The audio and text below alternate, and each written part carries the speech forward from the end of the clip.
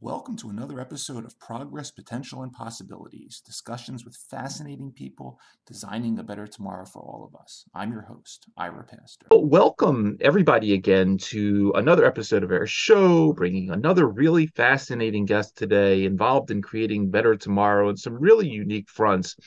Today, we have the honor of being joined by Colonel Alex Cann, who serves as both Chief Instructor at the Ghana Military Academy, as well as Operations and Training Staff Officer at the Headquarters Central Command of the Ghanaian Army, as well as a Research Fellow at the Africa Research Institute Doctoral School on Security and Safety Science at Obuda University.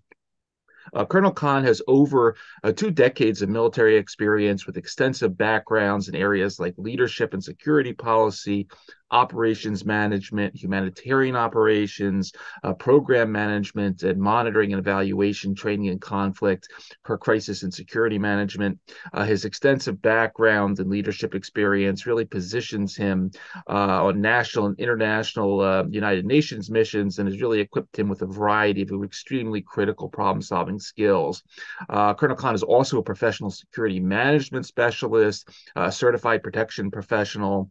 He's a senior consultant for the United Nations Institute for Training and Research Multilateral Diplomacy Program, a member and subject matter expert for the International Association of Professionals in Humanitarian Assistance and Protection Program, and a member of ASIS International and their 40,000 strong membership of professional security team. Colonel Cann previously has served in a wide variety of assignments, including as Chief of Military Training and Evaluation Officer for UN peacekeeping missions led in Mali. He led operational logistics and administrative efficiency of Ghanaian troop UN peacekeepers in South Sudan. Also led an international team to monitor certain ceasefires, violations in the area of the Democratic Republic of Congo. So he's been all over the place.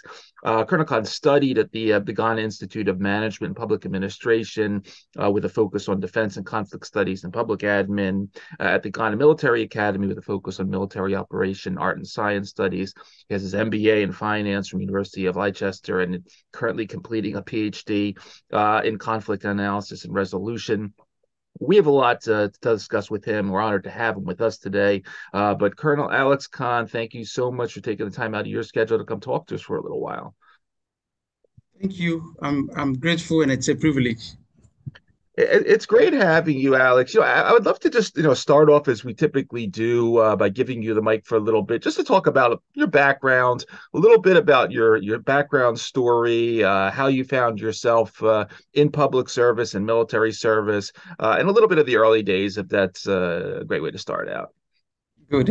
Thank you very much. Like I said earlier on, it's a privilege to speak to you. Yeah. I come from a family of 12 children, from 3 women, and from my mother's side, I'm the last of the 3. And interestingly, among the 12 children, I'm the only person who has gone beyond college. Okay. Right from my junior high school, among my colleagues, I was more or less among the best. So that encouraged me to want to do so much and then go beyond what the everyday person will sometimes give up or think that, okay, it is too much, so I'll not do that. So I was privileged. Immediately after high school, I moved to live with an uncle who was a lieutenant colonel in the Ghanaian Armed Forces. So that's where the interest crept up. And he said, okay, I think from the way I see you, you'll be interested to fit in my shoes. So with his guidance and everything, I joined the military. I commissioned as a second lieutenant, as an infantry officer. Interestingly, right from that time, this interest in learning or climbing the academic ladder was there. So I was more aggressive about improving myself, because then my colleagues who were privileged had joined the university, and I felt like I was more or less laid back. Of course, I was a very proud military officer. But I said, no, the military should not just keep me where I am. So I have to keep pace with my colleagues who were privileged to have joined universities and everything. So I became serious both in my job as a military officer and then that's academic parts. So along the line, every opportunity that I could get to more or less advance in education, I took it. I was privileged. I did some program in the US, and because the US system of education is marketable, Yeah. it helped me to continue to do everything I had to do. And then finally, I had to enroll in a PhD in the Nova Southeastern University. But like I said, I've been privileged. My career has been successful because everything that I was entitled to or I had to do, if you want to compare me to my colleagues, yes, I've not been the best, but I've tried to be with the best. I've been privileged. In the Ghanaian Armed Forces, we are privileged. We do peacekeeping. So I've been privileged to work in the Sierra Leone, Mali, DRC, South Sudan, in various capacities. And that exposure more or less builds my confidence that, okay, you have left Ghana, you've come here, this is what others are doing. So you could do it or even do better. So that gave me the confidence that, okay, I could even do a PhD because I've been teaching all this time. Then there's an evidence that, okay, the guy has really been trained to teach, not only in the military, but in other institutions. So that encouraged me to want to do the PhD. And I must say, academically and professionally, I'm doing well. Yes. Outstanding. Outstanding. And when I've read some of your materials, Alex, and I've listened to you on some previous shows and talks you've given, you always point out that despite all these things that you are, an MBA, doing your PhD, a teacher, a private security person, a member of the military, at your core, you're a soldier. And you point out that whether it's Marines or Coast Guard or Navy SEAL or whatever it is, you're a soldier first and foremost. Yet you've been put in, as I mentioned in the bio, and you were just talking, peacekeeping missions all over the place. Talk a little bit about some of the early challenges that you found in making a soldier a peacekeeper, because they're very different things. I mean, obviously, we think of soldiers as like fighting the battles, but you on the peacekeeping field have to do a lot more. I mean, you have to deal with migration and displacement and potential sexual violence that's occurring, humanitarian operations. Talk a little bit about sort of what it takes to make a soldier a peacekeeper and some of the challenges there that you've witnessed. Okay. Interestingly, I'll start with what's the late UN Secretary General, interestingly, who was a Ghanaian, Kofi Annan. Yep. He said that peacekeeping is not the work for soldiers, but only soldiers can do it. Peacekeeping is not the work for soldiers, but only soldiers can do it. So, of course, like I am an infantry officer. Soldiers are not trained to keep peace. But because of how the world has become,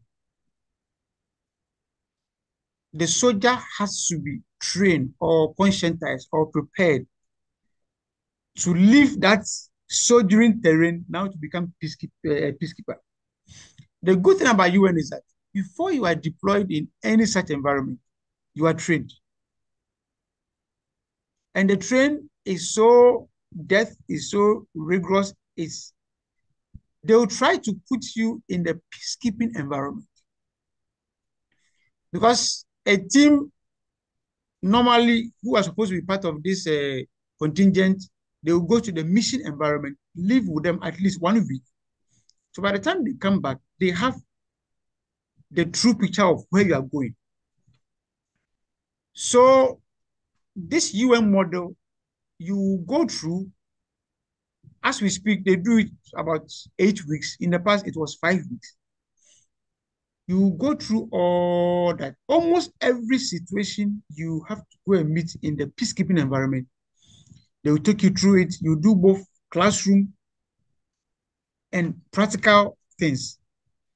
And the trainers are people with long years of experience. So by the time you leave your country and you are inserted in the peacekeeping environment, you would have mentally, psychologically, physically, you would have been inserted even before you go. That is one. So we are trained before we move to the peacekeeping environment. Now, the average Ghanaian, we have very interesting cultures. We are so open, we are so sociable, we learn so quickly, we adapt so quickly. Good. That has helped the Ghanaian peacekeeper. So most areas we have been, of course, we are not angels, but we always adapt quickly and we are able to understand the cultures, the story, the history of the conflict, and we are able to do what we have to do as far as the UN mandate is concerned.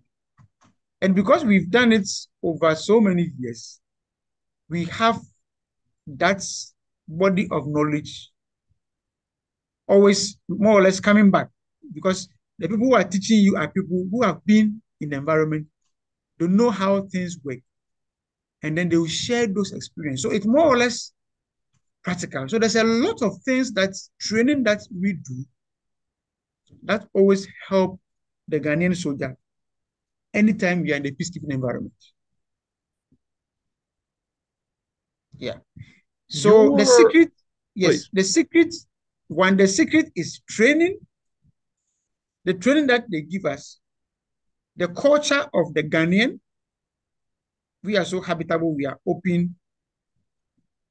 And yes, because like I said, we are known to be very good in the peacekeeping. So you will not go and do things that will tarnish the image of your contingent, and then Ghana.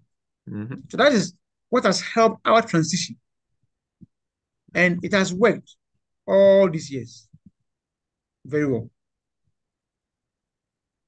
And on top of that, one of the things that I've heard you talk about aside from the training as a specific philosophy of yours, a philosophy of deploying wisdom, whether that's in South Sudan, the Congo, any of these unique environments that you go into. You're trained as a peacekeeper, but you have to really understand much more. Talk about your philosophy of deploying wisdom as a peacekeeper. Good. I have invested so much time in trying to tap into the likes of Epictetus, all those philosophers. And I've seen that there's one thing that catches us. The focus is as a person trying to build your stock of wisdom. Now, when you have that, of course, everyday things that come to us, 99% of the time, they are things that are coming up. It's like things that have happened in the past and it's being replayed. So if you have, and of course, how do you become wise? It is one either reading or listening or, I mean, all those things. So things come to you and it's like, okay, it appears I've read this in somewhere. I've heard this in somewhere. So how did the person handle it? And how do I bring it to today to fit in the current situation for me to be able to handle it? And when you read about all these guys, some of them they went through serious hardship and they survived because they didn't use that everyday common sense, something more or less deeper than they are, something that was higher of themselves. They tapped into it, and then it helped them to be able to address all those issues. So I've always gone back to it that, okay, who is known to be more wiser than I am?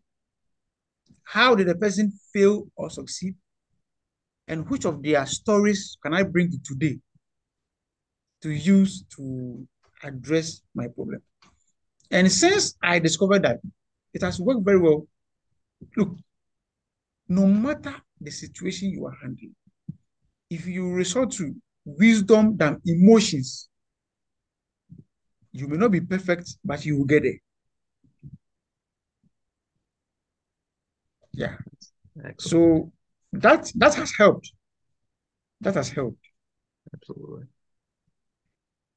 Taking that concept now, so you talk about training, you talk about the philosophy of deploying wisdom, but your experience, as I mentioned in the bio, has extended beyond conflict zones, and you were also, as I mentioned, very active in the private security domain. You wrote this very interesting article recently. It was entitled "How Security Guards Create Insecurity," and you were basically talking again about these same philosophies, but in the security environment and in the private sector. That look, it's not just about putting a guard there without wisdom, whether it's a bank. In this particular case, you're talking about the Central Bank of Ghana and terrorist issues and organized crime and all sorts of things like that. But you really have to understand the full system, the people, the property, the reputation of the organization, and so forth. Talk a little bit about this article, if you would, and a little of your experience in taking these learnings to the private sector as well.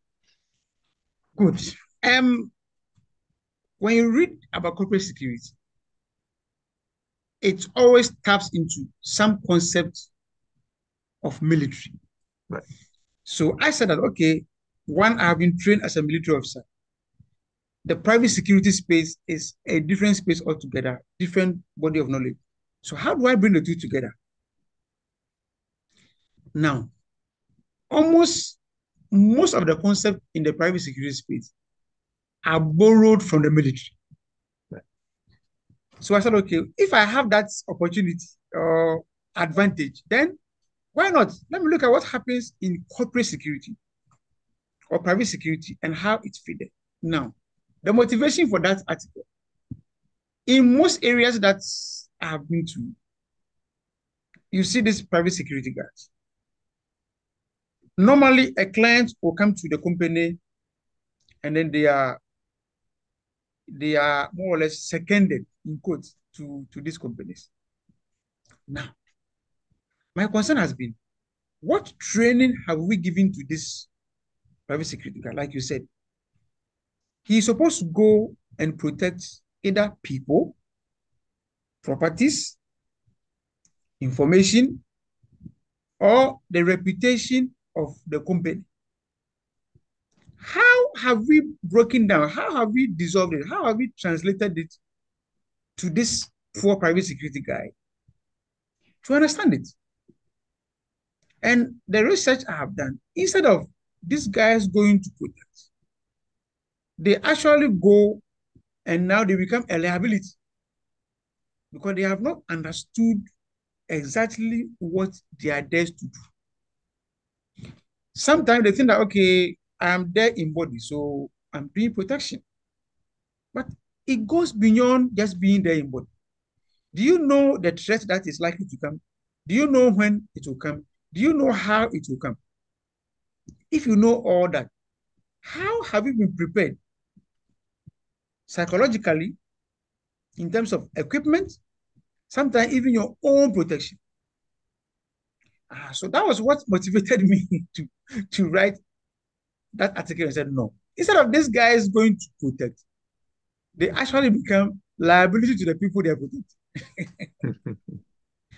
So that was the motivation for that article.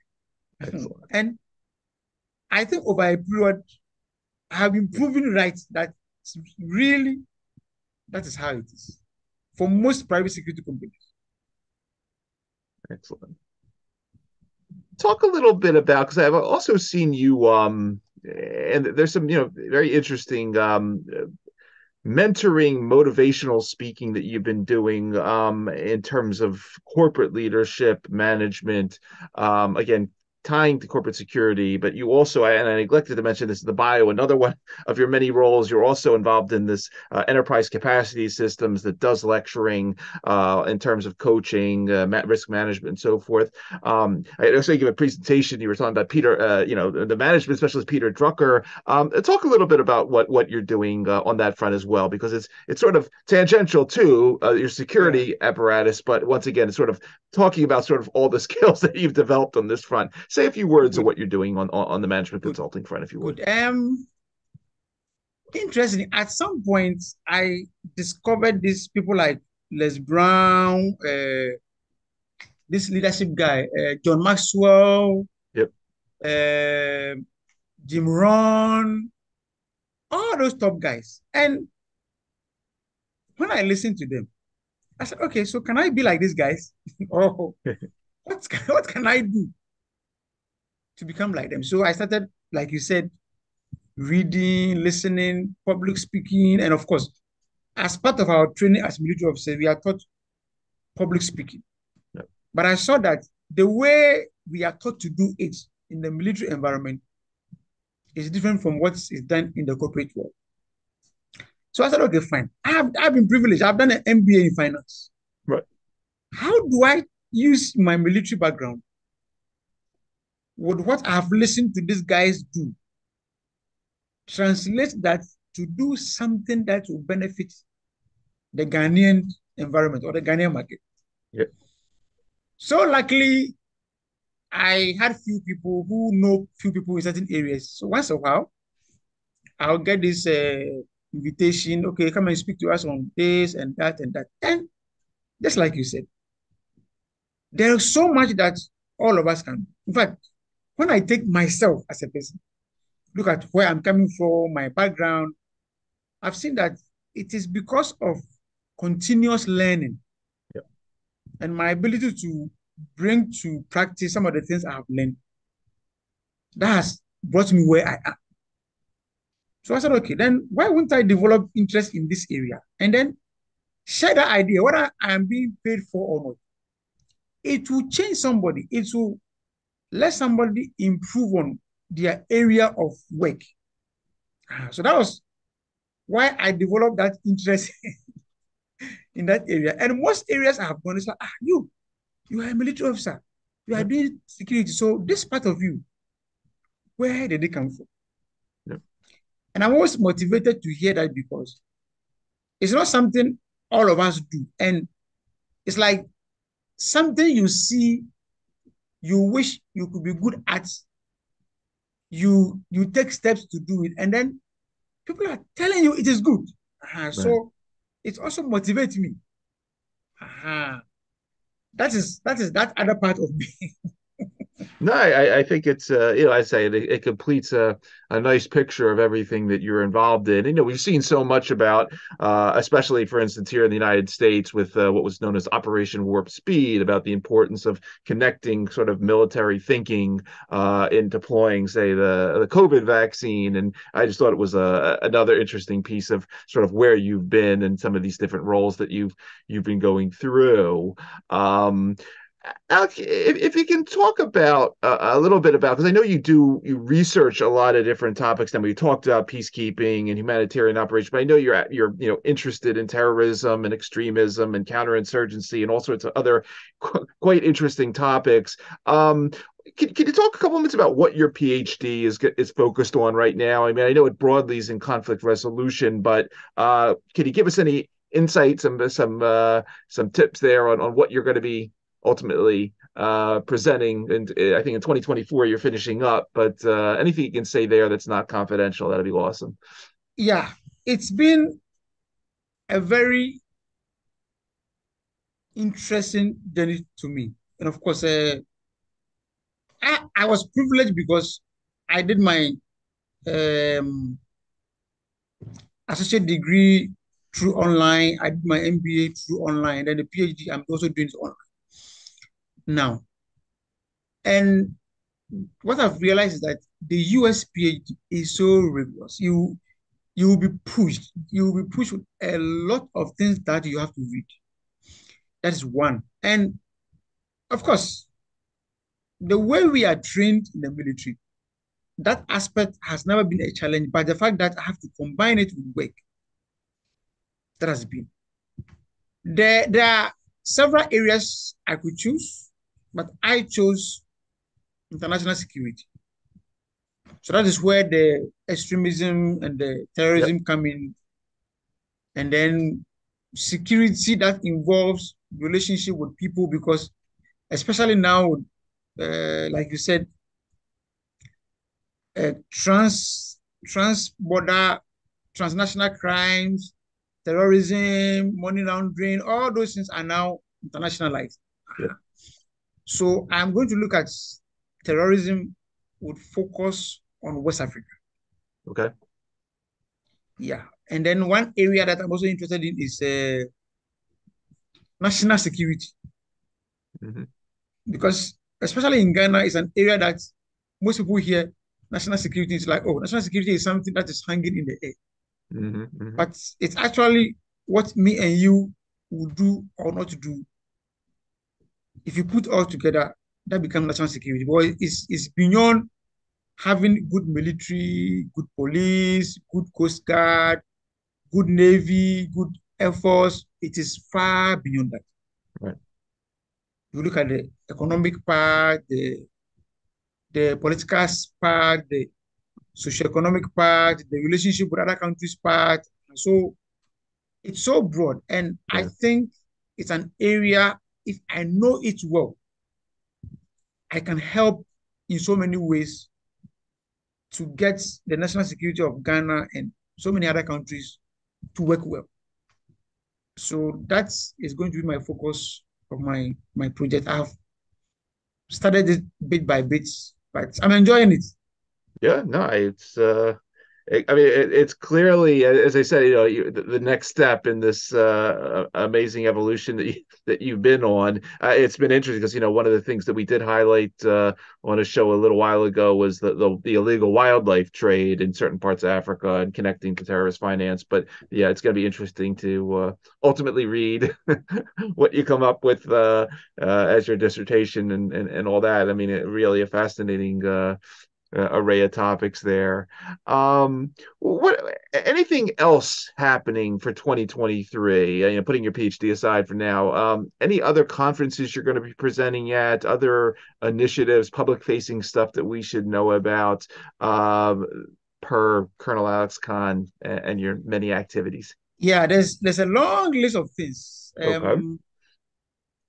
There's a project that is ongoing now. The EU is helping Ghana to develop again its capacity against this extremism and terrorism. So I know you monitored, I was in Spain some few weeks ago to Yep. learn about the Spanish policing system and how we can some of the lessons learned that we can bring it to Ghana. So that project is ongoing. Once a while, I go out as a facilitator. And then next week, we are doing a tabletop exercise on more or less responding to this kind of some of these incidents in some of our cities. So it will take the form of tabletop, and then we'll do the actual exercise. Regarding conferences, there's one in South Africa.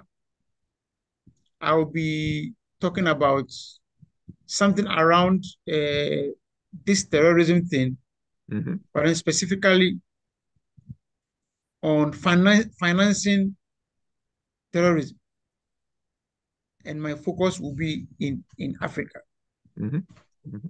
There's one conference I will also attend. It's an online one with a university in the Canada along the same issue about the terrorism.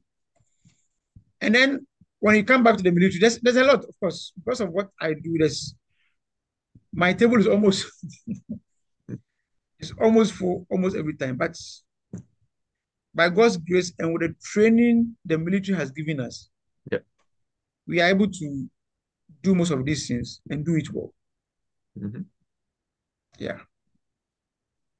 One other thing I just wanted to ask about us while I have you, another thing that's very important to you is coaching and mentoring the next generation. And clearly, um, if we, if the Ghanaian military academy produces 1,000 Colonel Alex Khans one day, there's not going to be any problems left for us to solve in the world. But that being said, talk about a little bit of what you're involved in terms of the next generation, the youth that is coming along, whether it's encouraging them in public service, in STEM, whatever it may be. Just say a few words about your involvement with coaching and Okay. mentoring. So because of my background, whilst growing up, I more or less didn't get somebody I could always call and say, hey, this is what is bothering me. This is what I don't understand. This is where I want to Yep. go. How do I go there? What are the hurdles? And so out of that, and my interaction with most graduates, I realized that there's actually a book I have I've done, and it's been edited now. So hopefully, if things go well, it will be published. It's on how to transition from school to the workplace, Got it. and it's because of my interest in this coaching and mentoring thing.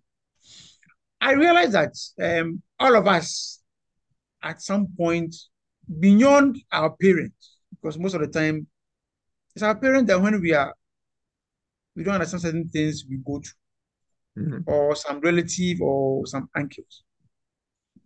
But with my interaction with most of these guys, I saw that there's a lot they don't know because they go to school, they spend 4 years doing undergraduate work, and then they focus so much on how to learn and pass their courses. Though they know that they are working, they are in school to go to the work environment. Most of them don't have that knowledge. Okay, so how is life like out of school?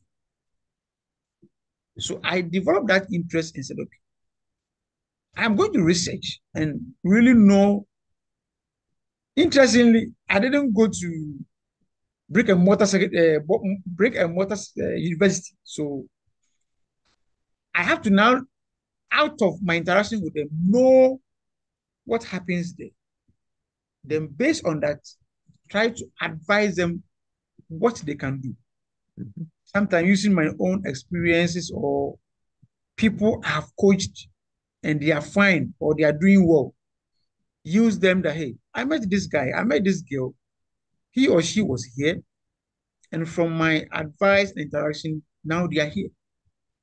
So if you can take my advice, there's a high possibility that whatever you want to achieve, you may get there. And like I said, with my readings around people like John Maxwell, Jim Rohn, Les Brown, I had a lot of stories to tell them about the fact that, yes, their beginning may be not be the way they wanted or they wish for. Mhm. But if they do certain things, if they don't do certain things, there's no limit. Yep. And I'm happy to see them later that they are doing well. So that has motivated me to spend time there to even develop my own self to be able to do it well. Outstanding. Really, really outstanding work, Alex. I mean, I just an amazingly impressive journey you've been on with everything you've been involved in, what you continue to do, especially with your PhD and the continued not just the research, but obviously training this next generation. As you say, ultimately deploying wisdom to the world via these different methods. So it really means Jay will continue to follow and stay in touch with you, and wishing you the best with it. Again, for everybody that is going to be listening to this particular episode of our show across the various podcast networks or watching on the YouTube channel, again, you've been listening to Colonel Alex Cann, Chief Instructor, Ghana Military Academy, Operations and Training Staff Officer, Ghanaian Army Headquarters Central Command, Research Fellow, the Africa Research Institute, as well as member of ASIS International, a variety of other things, mentor, scholar, soldier, peacekeeper extraordinaire. Alex, I want to thank you for taking the time out of your schedule to come talk to us for a little while, to educate us on what you're up to. Obviously, thank you for everything you're doing in your area of the world there. And as we like to say here on our show, thanks for helping to create a better tomorrow for people via what you do. Really, really great story. And it was a really honor having you. Thank you very much. And I wish you the best in what you do. And it's always a privilege to speak to people like you. It's a privilege to speak to people like you. So thank you. Thanks for being there.